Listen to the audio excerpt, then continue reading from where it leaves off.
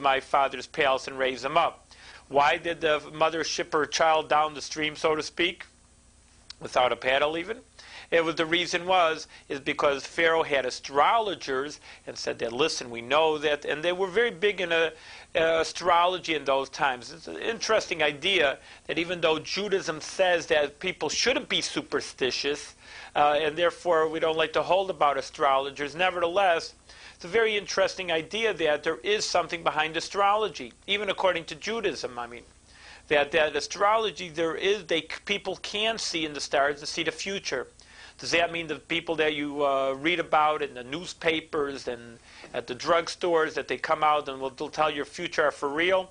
That I don't know. And probably to say that it's probably a lot of bunk, but I really don't know for sure.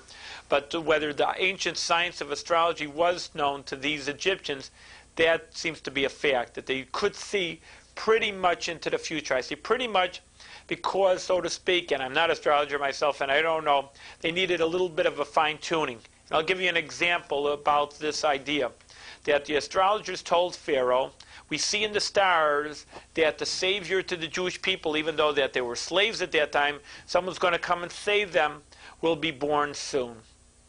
But we see that he's going to have his downfall with water. See, they saw and they didn't see. They don't know exactly what. They saw a bad thing with water.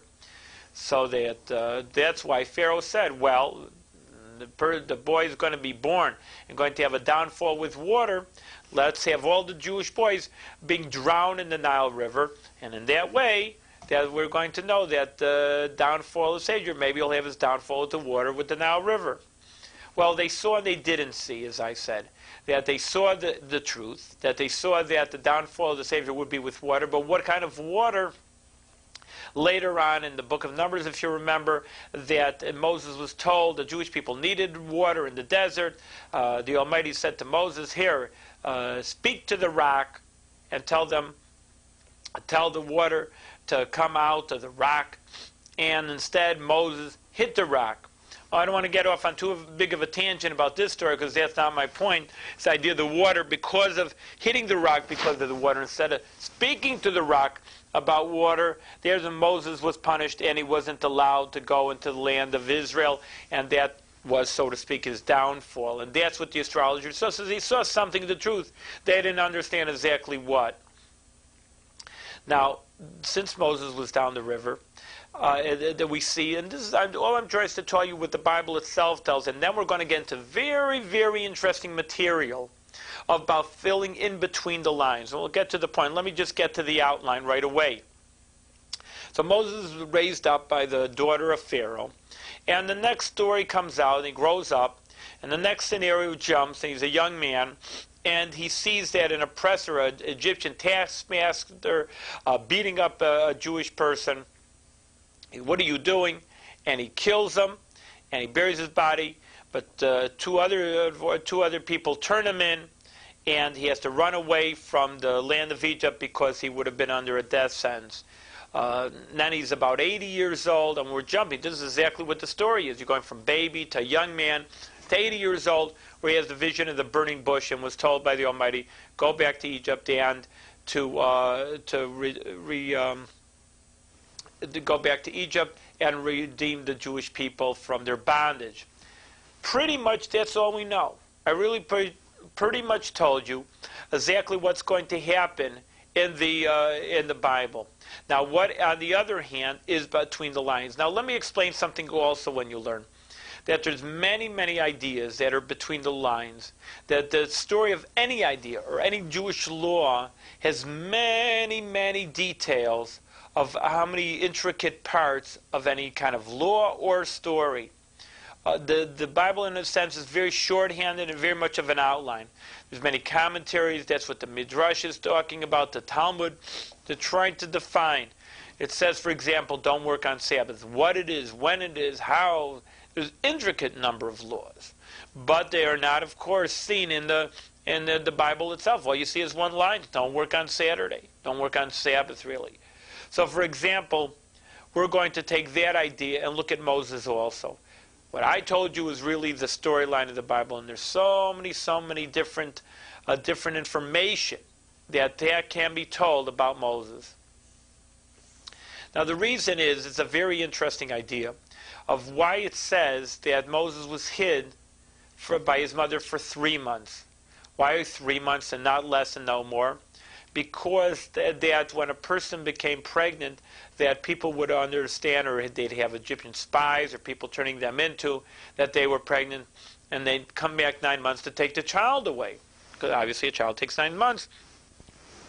Moses was born premature at 6 months, and therefore the policeman didn't come after him to do anything to him for 3 months. 6 months and 3 months, and then to 9 months. So she hid him for 3 months. Now there's another interesting point. When they brought him down to the river, and Moses was actually taken by Pharaoh's daughter, what happened was that Pharaoh's daughter needed to nurse, a wet nurse, as you call it in those days. They didn't have the formulas we have today. So what are we going to do? She called all the Egyptian nursemaids, and they couldn't, the baby just didn't want to nurse from these maids.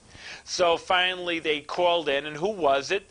It was actually, it says that Moses' mother herself that actually came and nursed Moses, and she was actually paid for it. So this was an interesting idea, that a divine providence.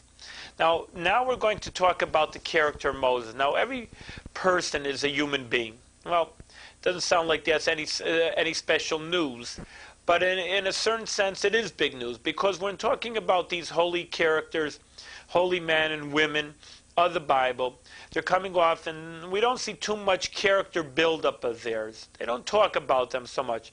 As you have a novel, we talk about, and a major idea when you write a book, of course, is to build your characters. Tell us about them, how they looked, and how they acted, and how they felt. And many pages, if you know about writing, you know it's the truth, and if you know that this is the way of writing, and if you're reading next time you never noticed it, see how much they tell you about the character, about the hero of the story, or some other character of the story. There's always has to be character buildup. You don't see this in the Bible. So therefore, that many people say they're like automatons or robots, and they're holy people, and they don't have real human feelings. And it really isn't true at all. It's really not true, because they are human beings. They may be holy, they may be godly, all of these characters, but on the other hand, that they were human beings. And they actually had feelings, and they had problems, and they had stresses, and they had different choices to make in life also. It wasn't so automatic that their lives. And when we see with Moses, he may be the hardest of the characters to try to delve in. Because look at this person. He was a regular person. He was a Jewish person. Now his race, the Jewish people, were suffering terrible slavery. On the other hand, he was languishing in the luxury of the Pharaoh's court. I mean, his mother was a princess. And in those days, it wasn't even today, you could understand that person is a senator and they're a congressman, and you understand that they have an easier financial life. But it's surely in those days with absolute monarchy that these people didn't even have to work, or they just took accounts, or it surely was a luxurious life, to say the least.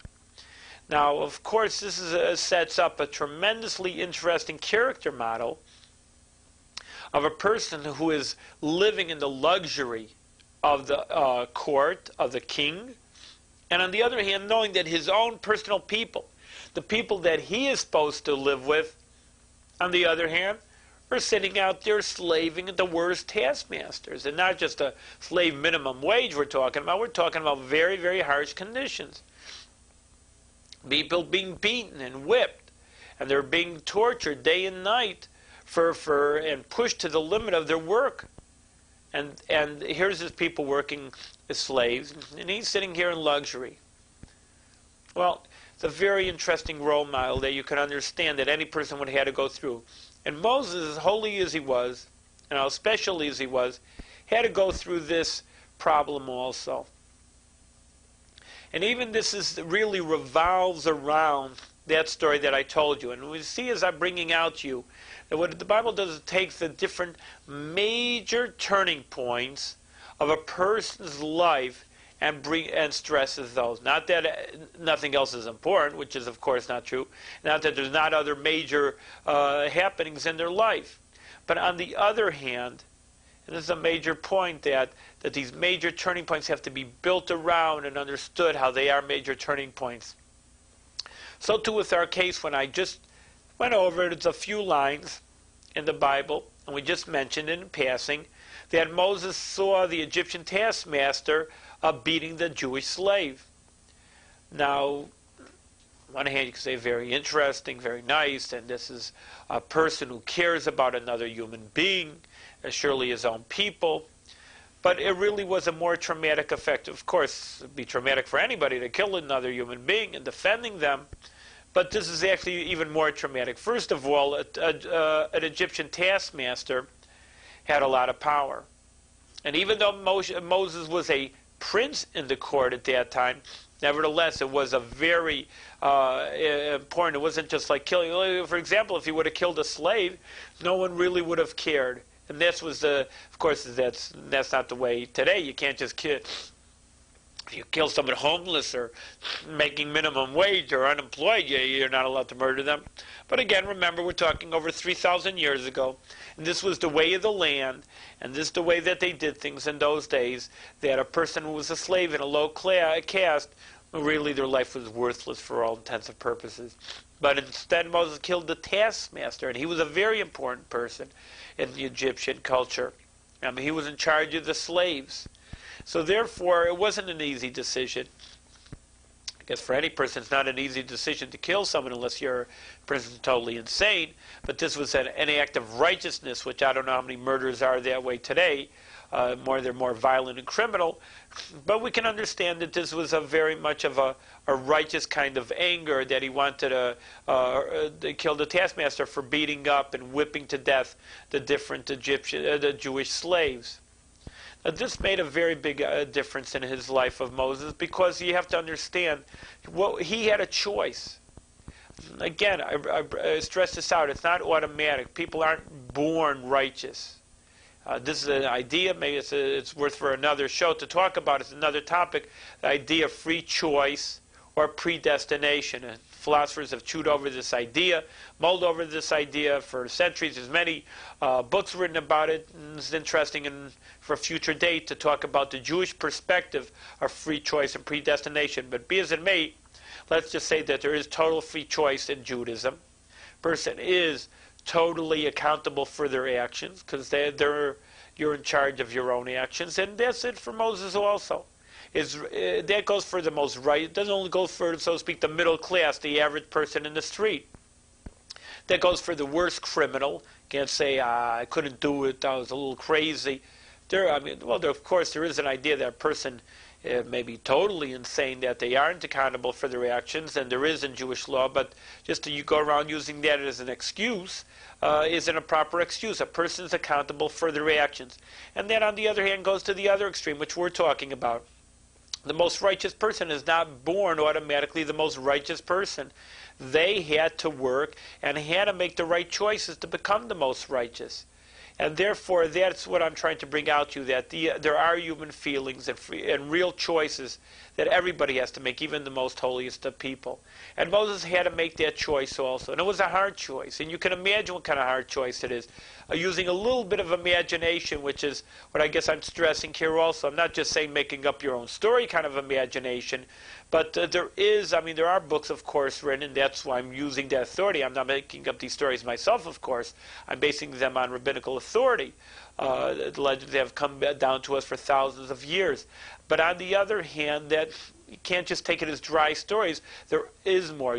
For example, maybe we're used to seeing TV and we're used to reading books that would go on for descriptions of an area. What about Pharaoh's court? They don't say one word how lavish it was, but you have to use some kind of imagination, not total imagination. Of course, there are books and there are paintings of how beautiful these pharaohs in Egyptian courts, or maybe other people's courts in the Middle East at those times, thousands of years ago, so we can have some semblance of the riches and the luxury that these monarchs were living. like I say, not total imagination, but a little bit more imagination into these details of what was happening there. I mean, you can understand what a beautiful Pharaoh's court was and what kind of life a person would be blessed in to be born in the upper classes. A little bit we see today, person's father and parents are millionaires. We understand that kind of life they're going to lead, but if it's relevant today, then it's all the more relevant in those days. A person was born into monarchy, in such a monarchy, not just a little hinky-dinky little city-state. We're talking about the Egyptian Empire, as we all know, is one of the biggest empires in the world, at any world throughout world history, and you're going to be a prince. You have it made. You're probably one of the choicest people in the entire world. And even, maybe we could even say in world history. You're born into one of these monarchs. You can walk around with the respect, with slaves, with anything you can imagine. Total respect. You don't have to work for anything. The total luxury. What I'm trying to bring out to you is that, I know I'm taking time explaining these ideas, but that's what exactly I think is my point right now. That it isn't so dry to say, oh, Moses came in, and oh, yeah, he wanted to be for the Jews. That isn't so easy to say, because you can imagine, and really should take even more, if you read a book, pages, and it should even more details. We don't have the time now, and I don't, of course, have every detail how beautiful Pharaoh's court was, but like I say, maybe it'll lead to a little bit of your own imagination. We don't have pictures of it. Some people have tried drawings about it, and I have seen it. Whether they're totally accurate, I don't know also. But in any case, that here's a person born with, as we say in English, a silver spoon born in their mouth. And they're going to be a leader of a race that are totally slaves. And we know really that Moses' job, even though everybody knows he's famous, he's a leader's job isn't an easy job. And that's something that we also, maybe we could see in our times. I don't know if it's so important. The president's job, it's not easy. They have to be called on the line if there's a recession and a depression, if there's a war.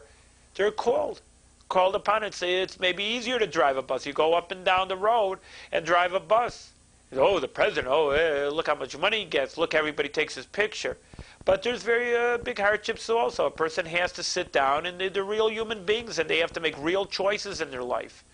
And they're really called on the carpet more than your average person is also. So here, that a Moses, that even though we enamor him, he's a righteous person can just take a cursory look into the Bible, and there was many problems that Moses had to go through leading the Jewish people. It's not easy being a leader. He could have been sad and be a prince, and he could have had all the luxury in the world. And that's why I say the turning point of his life was looking at the Egyptian taskmaster beating up that Jewish slave. Because that was the major choice in his life. And that was it. Am I going to side with the Egyptians and look the other way against my Jewish brethren, and I'm not going to care about what happens to them, but all right, that's their problem, and my business is to enjoy the luxury of the Egyptian court? Or I'm going to say, hey, listen, I'm Jewish, these are my people, yes, they're slaves, and maybe I had a little better fate in my childhood, but listen, my lot is with them. I'm a Jewish person. And that's what the choice of Moses had to be at this time. He had to look at the situation, and so who was he going to side with? The Egyptian hierarchy and monarchy, which was foreign to birth to him? Or is he going to side with the Jewish slaves, that the people that were really his brethren? Well, we know the end of the story, so to speak. We know that Moses, of course, killed the Egyptian taskmaster, as I said, and he decided with his Jewish brethren, had to run away from it. It was a self-sacrifice. It wasn't an easy job, like I said, to kill somebody. I'm sure he didn't enjoy killing anybody, and nobody else would either. It was a righteous kind of anger. And on number two, he almost paid with his life. He had to run away from a death sentence that was put on his head because he had the audacity to kill an Egyptian taskmaster. But I want to bring out to you that there's many human interest stories with which we can look out in these Bible ideas. And again, like I always say, and even though it's 3,300 years old, you can say, what is a 3,300-year-old book's going to teach me? But it's something that's the truth, and personality is the truth. Someone 3,000 years said 2 and 2 is equal to 4. You wouldn't just say, well, that's 3,000 years old. What do I care about that? a truth is a true thing. And of course, we have computers today, and we always say we have electricity today. You can say, well, they didn't know about it, they didn't have it in those days. And to say the least, they didn't have these kind of ideas. Nevertheless, when we talk about personality, we talk about looking at yourself as a human being. Really, how much have we really changed? We both have love, and we want to be feared. We want to feel important as individuals. We want to be satisfied and fulfilled in life. Really, what has really changed in those days and compared to our days? And don't think that they were so backward either, on the other hand. I mean, of course, like I said, they didn't have the electricity and computers, etc., etc., etc. On the other hand, that they had good food, and all right, they didn't have a microwave oven, so they had slaves in those days to cook their food. And just as easy for them to eat as we were to have to eat, and they had a lot of luxuries in those days. And nevertheless, that the personalities probably were very, very much the same, even if you'll say the lifestyles were a little bit different. And the people had to go through the same traumas and the same growing up and the same maturing and the same self-realization as they did those days as they did today. So when we deal with moral and character building up, so really then the Bible, even though it's 3,000 years ago, really is very relevant. And that, I think, is the point of growing up, is really the major point. We'll have to come back in another time, because there's so many different details in Moses' life. For really all the Bible characters, we can pick apart what these stories are that they tell about them, and come to a major understanding of what it means. And maybe, like you say, you flip through it in the Bible. I'm saying there's 2 lines, 3 lines, and if you just read it through, you're going to flash right through it. Or like I say, you take a novel and they hatch through it for 300, 400 pages, you finally get the point. And here you go through 2, 3 sentences, people don't even pick up on it, because by the time they read it, they're gone past into a different story. It's so shorthanded. And really, you don't have those kind of books at all that are read. Maybe every little detail, there's every little story they make up for 300, 400 pages. And this is an important point for us, that Moses was born in luxury, was born in materialism, and saw that there was a higher ethic, there's a higher calling for his life, and that's really in our lives also. Sometime we have to mature. People may be mature in those days a little earlier. Still, it's around, like I say, around college age. A person comes into 18, 19, 20, the early 20s, and he has to look at themselves, or sometimes it's later. People all the time change, and I always tell them, listen, it's never too late. A person can always change, and people say today is the first day of the rest of your life. That the person can always look at themselves and say what they're really here for and what they really are meaning for. Of course, no one's saying that person has to kill an enemy, God forbid. That's not the proper way. On the other hand, a person has to look at themselves and say, where I'm going to put my cards and where am I going to put my life and what's important to me. To me as an individual in my own life, as maybe sometimes as making a living, which is important to people. These are other major interests in a person's life. Who they're going to marry, very important. I think there's not enough looking into their partner, how important marriage is in their life, and how that spouse is going to be so meaningful to their lives. How important, and which direction are they going to raise their children are. These are the major turning points of a person's life. And just like Moses, he had to make major choices. I don't think people today know how to make those major choices and understand the relevancy of those major choices. They just, so to speak, float through life. And that's like the Pharaoh's court. You can float through life, and no one's saying you can't. But if you're going to look for some meaning in life, you have to make the choices, and the hard choices many times, and to find some really relevance into what you consider important, and what you consider that the major factors in your life, and that's going to make a major bearing on your life and probably for all generations, as we see from Moses as well. So it's important, and I hope you enjoy just looking at one. Really, it's just a few lines in the Bible, but a major character trait of Moses. And there's so many more things to talk about. We'll have to talk about in the future, but meantime, we have enough for you to look over and mull over and try to take an important lesson from that. Thank you very much.